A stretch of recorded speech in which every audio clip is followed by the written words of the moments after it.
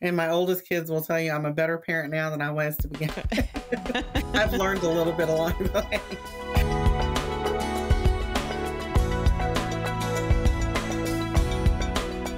I want to ask you, so you mentioned that you have 5 kids. You've got 3 grown kids. You've got 7 grandkids. You've got still 2 at home. How has your, because you have a pretty wide range in age. Yeah. How has your approach to parenting and homeschooling changed from your oldest kids to your youngest kids? Oh, well, it's changed a lot. And my oldest kids will tell you I'm a better parent now than I was to begin with. I've learned a little bit along the way. Sure. So, and those poor older ones, huh? They're always the guinea pigs. Yes, they are the guinea pigs. But yeah, no, so of course I started out not homeschooling at all. Like I said, I taught in public and private education. And really it was because of, my oldest daughter, who's the second in line.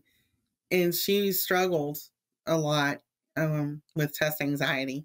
She was a straight A student, but testing threw her out every time.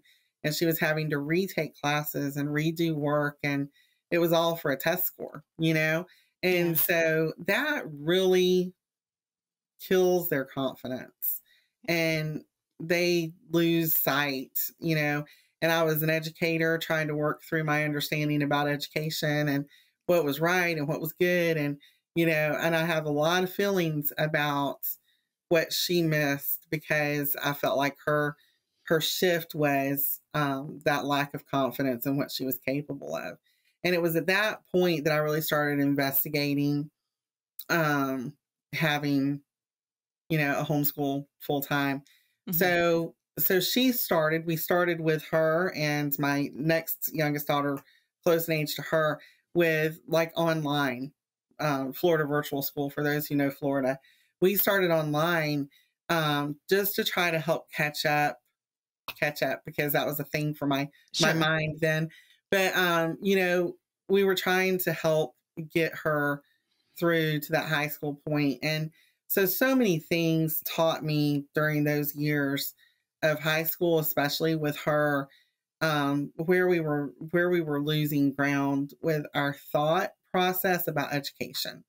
And that's why I was willing to dive completely into homeschooling with my 2 youngest from the beginning, because I really could see that as much as I had invested in my kids on the sidelines and with homework and teacher, conversations and, everything, tutors, all of this stuff I had done.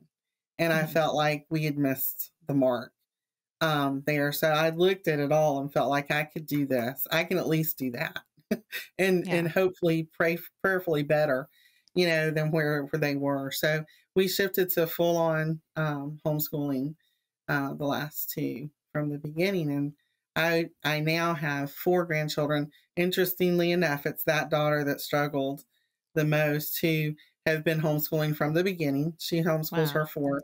And then my other daughter has started homeschooling her son. So, it's really kind of become a part of the legacy now that there is, that you can educate your children. You can do this well, and you don't have to depend on somebody else because likely their confidence is going to get knocked out under them somewhere along the way in somebody else's hands, So we've really brought that education back home. Homeschool Insights is sponsored by CTC Math. If you're looking for a great online math program, visit ctcmath.com and try it for free.